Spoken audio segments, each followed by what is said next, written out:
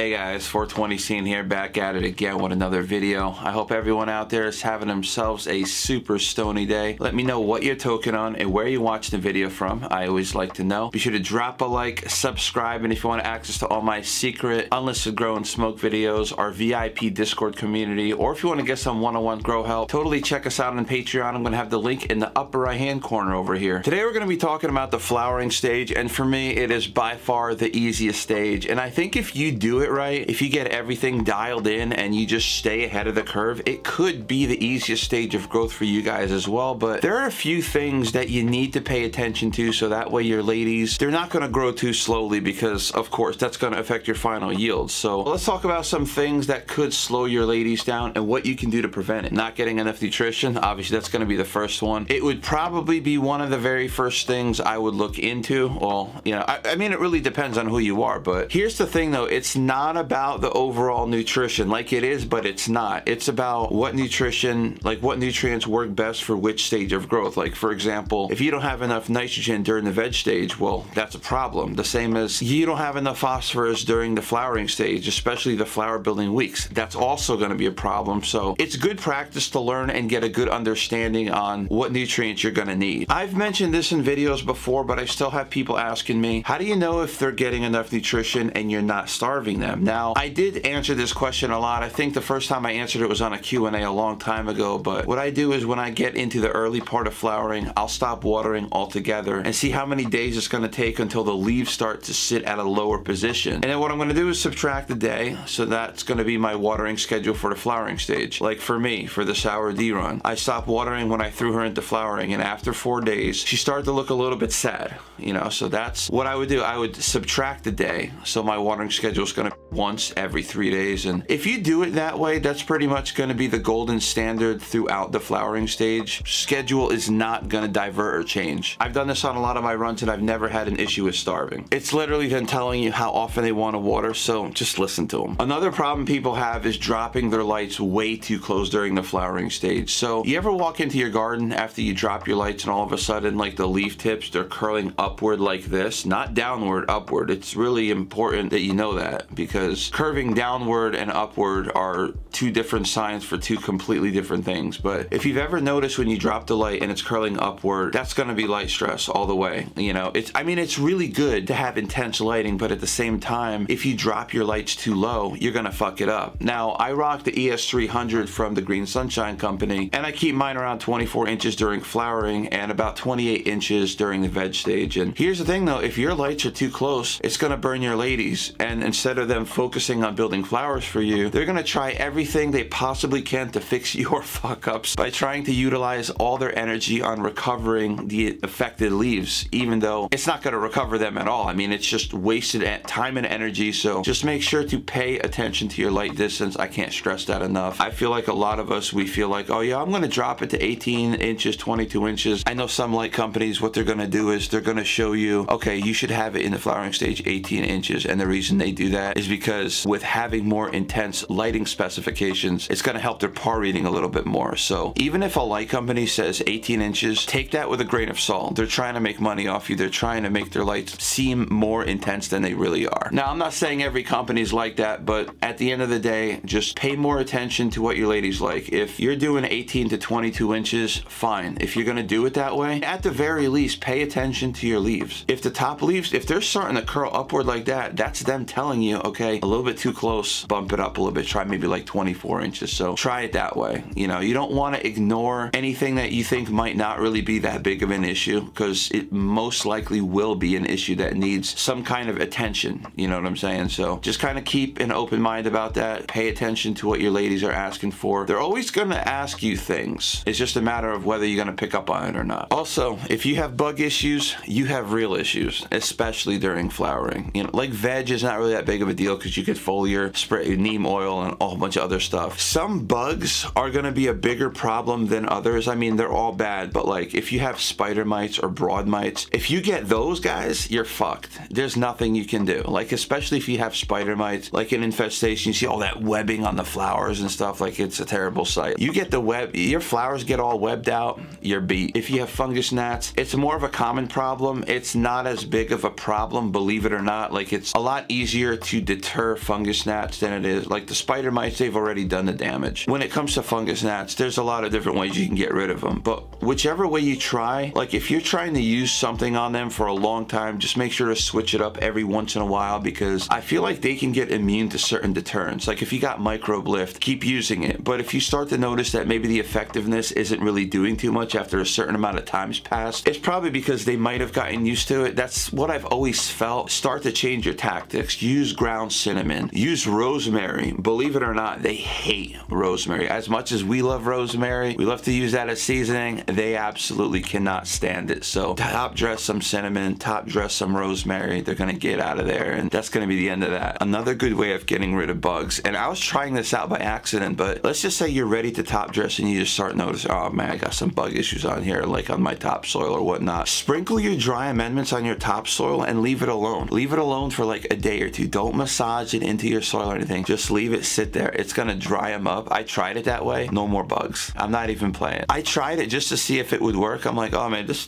feels like really dry in my hands. Let me see if it's gonna dry it out. And they're not gonna go underneath because of all the microbe lift that you put in it. It's gonna kill the larvae, so they can't go under anyway. So them gonna be bouncing, bro, you know? Now don't get me wrong. I'm not saying microbe lift is not effective. It's very effective. I'm just saying that I feel like if you use too much of something, they can develop immunity towards something. I've always kind of felt that way about bugs. So that's why I gave you other options like the cinnamon, the rosemary. Those are two other things that bugs absolutely hate. And also make sure to get those reflective aphid sticky traps. I'm gonna put the most effective sticky traps that I've used over the years on screen so you can check it out. They sell them on Amazon. I think it's like maybe $10 or $15 and you get 5 of them. I mean, they're really effective. You can use it for your entire run. They're super reflective. It's like straight up yellow and orange. They will not be able to help themselves. Like I remember one of the very first few runs, I tried using it just because my shop guy told me about it. He's like, oh, this is really effective. I'm like, all right, it's only 10 bucks, 15 bucks at my local hydro shop. I'll try it out. And I think I was using it for like a month and the whole thing was like covered. I was also doing a basement run, so there was like a lot of bugs and stuff, but that's another story, you know? Hey, we all had to start somewhere. I remember 1 month in, the whole thing was completely covered with bugs. The entire thing. It's super effective, so definitely check out those aphid sticky reflective traps. They work like a dime. Like they work really good. Now, as far as spider mites are concerned, if you're trying to get rid of them, just know they don't like air circulation. So if you're using like an oscillating fan, you know, you should be perfectly fine. Spider mites, they thrive in very moist but stagnant conditions. Very close to mold. Another way you can prepare yourself and set up your grow properly is to make sure that you have good drainage. And of course, this is something you would need to do when you're mixing your soil or when you're mixing your pre-mixed soil. Make sure there's enough drainage so that way you don't get root rot. Now, different brands have different types of drainage. Like Ocean Forest, Fox Farm Ocean Forest has really good drainage. Happy Frog has oak drainage. I would probably add maybe like 10% if you're using Happy Frog. Light Warrior has pretty good drainage. I'd add maybe also 10%. I feel like the drainage of Light Warrior is close to Happy Frog. If you're using ProMix HP, that has good drainage. If you're using like Coast of Maine Stonington blend, add like maybe 15-20% perlite. What's some other soil I've used? Black Gold. If you're using Black Gold, maybe like 15% and you should be solid. Now with the ProMix, the HP and the BX, you can use both of them. There's not really that much of a difference between the soils, and both of them have really good drainage. So especially the HP, I think HP has a little bit better drainage than the BX. So if you're using the ProMix BX, just to stay on the safe side, maybe like 15% perlite and you should be perfectly fine with that. As far as my favorite soils that I've been using the last couple of years, I would say ProMix HP. That's what I've been using for the last 2 or 3 years religiously. And if my shop doesn't have ProMix, then I'll just get like some Ocean Forest and maybe add a little bit of Langbionite in there just so I have that potassium, because Ocean Forest doesn't really have that much for potassium, but other than that, it's really good soil. It's really important to have enough drainage, so whichever soil you're going to be going with, so that way you don't get root rot. You get root rot, then you get anaerobic bacteria, and that's going to give you wilted leaves, and it's just a complete nightmare. Trust me, my Skittles run, I really learned how important having good drainage really is. All right, root rot is probably on the same level as spider mites is actually maybe just a little bit worse, and then root rot would be like right here, only because with root rot you can actually fix it. Spider mites, you can only fix it if you're like in the veg stage, like if you're in flowering and they're already webbed out. And that's the one worst thing rot as having those spider mites. But root rot would be like right number 2 right in there. So make sure you guys are using perlite if you feel like you're not getting that much good drainage. Hopefully those soils that I mentioned gave you a little bit more insight whether or not you should be using perlite or not. And the thing is, it's going to create more air pockets for the water to travel through so you can drain properly. Now, see guys, here's the thing though, a lot of the stuff that I'm talking about are things that you can do to prevent issues from arising. You know, it's all about the environment, making sure your roots are nice and healthy and getting good airflow, which is of course part of your environment. And a lot of the stuff that could happen to you is all preventable. It's just a matter of whether you're preparing yourself in the beginning of your run. And it's really important to set the tone in the beginning of your run. Make sure you have enough perlite. Make sure you're always paying attention to your light distance, like even for my sour D run, because even though you're bending and you're topping, you're doing all your training, you're keeping them nice and stout, keep measuring. You never want to not know something. You always want to make sure that you're in control, because when you're not in control, that's when shit happens. Now, another thing that's going to slow down your growth is trash genetics. I mean, what can I say? Just get better beans.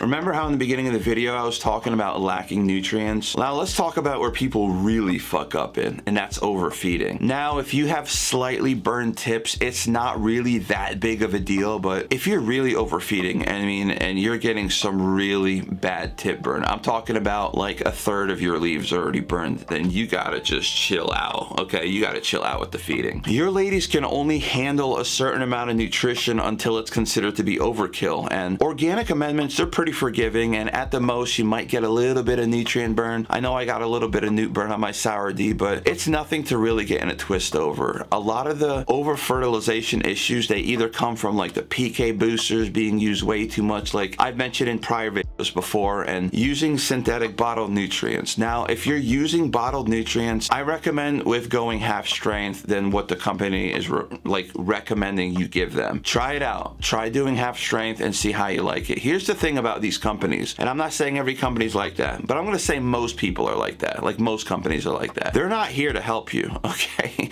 They're there to rob you. They want to make sure that you give the most amount of stuff, so you have to buy more of their shit. Don't fall for that trap. Just use half of what's recommended and you should be perfectly fine. So just make sure to not overfeed. And as far as like the directions go for like the organic amendments, you know, like the Gaia Green, the Down to Earth, I've used a lot of that stuff over the last maybe like 4 years. You can follow what the recommendation is on the labels for them, because I found their stuff to be pretty accurate. Like I haven't had any issues following their directions. It's just when you're using like the synthetic bottled stuff, that stuff is so concentrated, so just be careful with that so you don't overfeed. Another thing that I feel like a lot of you guys should be doing is implementing vitamins into your grow. People don't talk about vitamins, and I think that's a problem. Everyone talks about nitrogen, phosphorus, potassium, and we're talking about CalMag, the different macro and micronutrients that your ladies need, but don't forget that giving your ladies vitamins, it's going to help with their immunity. It's just going to help with their overall health. And the best way to give your ladies vitamins is to brew a compost tea with molasses, apple peels, kiwi peels, and potato peels. You can also use banana peels. They work great as well. It's how I created my banana tea. Now, don't ask me about orange or mango peels or any peels that I did not mention, because if I've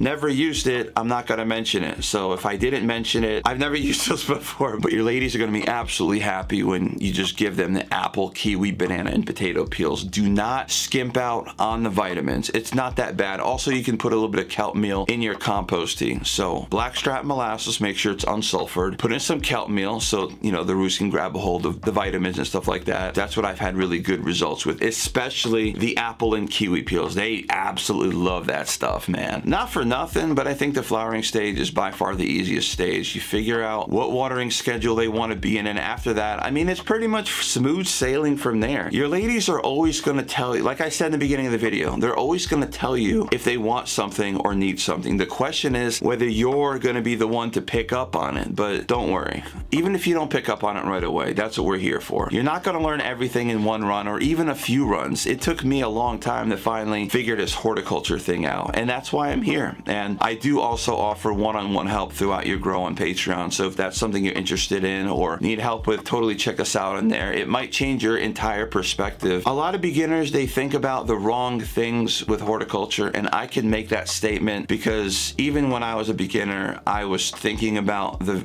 absolute wrong things. And it's not that there's bad information out there. I mean, there is a percentage of bad information, but I feel like a lot of the information that's out there is pretty good. It's just, I feel like people are not utilizing that information in the proper way, so they think it's bad information, if that makes sense. Now, that's not to say that there isn't bad information. See, some people think my information is bad, but they're probably not utilizing my information properly. So that's gonna wrap up today's video. If there's anything I might have left out, totally drop it in the comment section below. Before we close out today's video, I want to thank everyone on screen who's been supporting us on Patreon. I really appreciate the love and support. To everyone else, be sure to smash that like button and subscribe if you're not already subscribed, and most importantly, turn on that notification bell so you don't miss out on any of my future videos. Also, leave comments in the comment section. Believe it or not, the comments really help the channel out because it provides interaction, and I think it helps the algorithm in some way. So, but anyway, I hope everyone has a great rest of their day, and as always, stay safe. Peace.